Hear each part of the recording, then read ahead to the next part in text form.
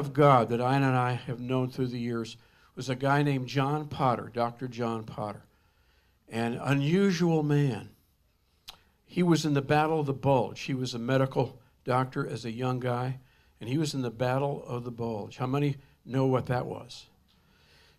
That was in the largest battle in the history of mankind was fought in 1944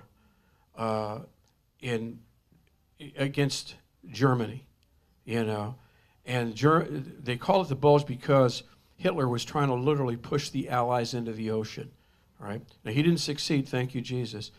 But Dr. Potter was a part of that. People were being killed all over the place. It was a horrible time. And he said at the time he was not a believer.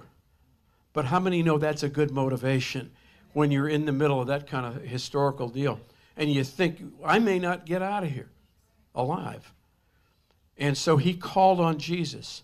And he said it was amazing because he said the people on either side of me were killed. Either side.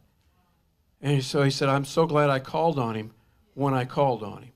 He never forgot that. And he got filled with the Holy Spirit later on. And God brought him to the church. And he was a guy that he had a lot of mercy. He really did. Not many doctors will visit you in your home when you're sick. You got to go to their clinic or something, all right? He would visit you.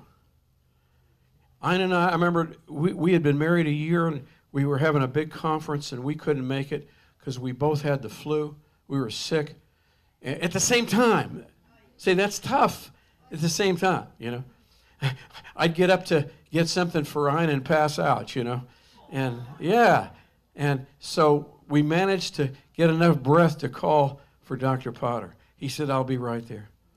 So he comes in, he said, I'm going to do two things for you. He said, I'm going to give you the prayer of faith and the needle of assurance. He said,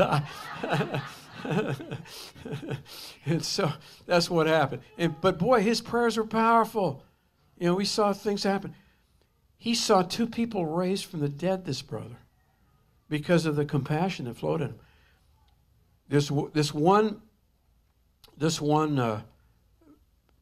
set of parents brought this young, their baby, and he had died, and he had been dead, I don't know how many hours.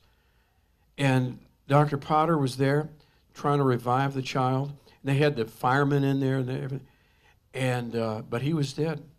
And then Dr. Potter said, I don't know if you believe that God can raise the dead. And you can join in with me on my prayer. If you don't believe, then just be quiet. And so he laid hands on this little baby, rebuked death, and the child came back to life again. Yeah. Yeah, and the firemen made a hole in the wall getting out of there, you know.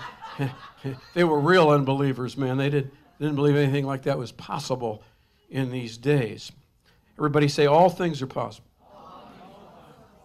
And in Christ, absolutely.